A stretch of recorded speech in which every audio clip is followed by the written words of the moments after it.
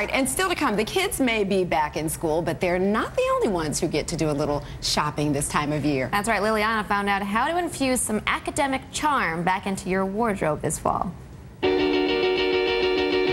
Up in the morning and out to school.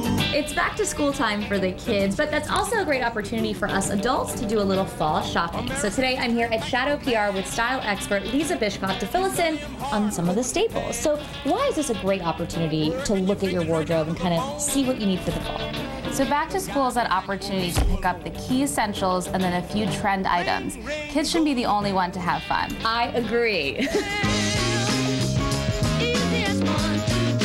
I know color is a huge trend, but too much color can feel a little young. How do you make it appear more sophisticated? So you need the grown-up details, right? So a great way to do that is this Gap blazer. It's their Academy blazer. It's selling out like crazy. We paired it with this great blouse from Guess and then picked up some of the colors in this Guess blouse with these pink jeans from Dylan George.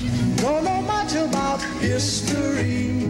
I am all for the colored jeans, the whole colored look head to toe. But what if you want to incorporate it in a more subtle way? How do you do that? A great way to do that is to make one color statement at a time. You know, play with essentials. So that perfect blazer, this is Armani Exchange, and then the perfect pair of jeans. These are boot cut jeans from American Eagle. Then look to your favorite knit. You can drape it over your shoulders like we did here with this American Eagle orange knit. But you better promise me I'll be back in time.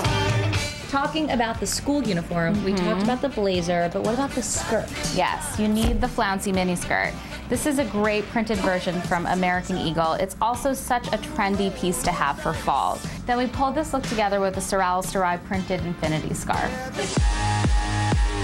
Lisa, thank you so much for sharing these really fun back-to-school styles for grown-ups. I thought they were so cute and totally age-appropriate. So thank you so much. My pleasure.